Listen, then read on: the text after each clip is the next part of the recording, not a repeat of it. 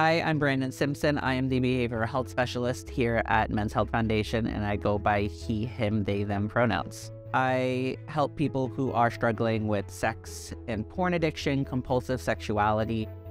I also look at applied community psychology. So what that means is I look at an individual's immediate interactions, how the community impacts them.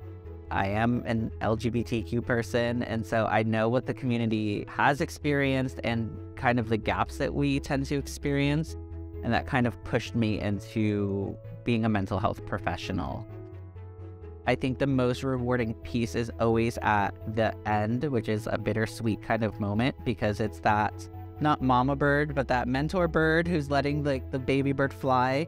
We have a lot of boxes that we're put into, whether it's by society as a whole, within the community, by other LGBTQ people. We're always placed in this box. And so I really like helping them be able to break that box. I'm a very beachy person.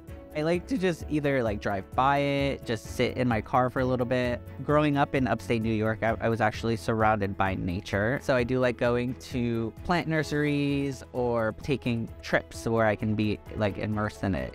I really like the work that everyone does here at Men's Health Foundation. I like being a part of it. It's a small clinic that's doing a lot of big changes.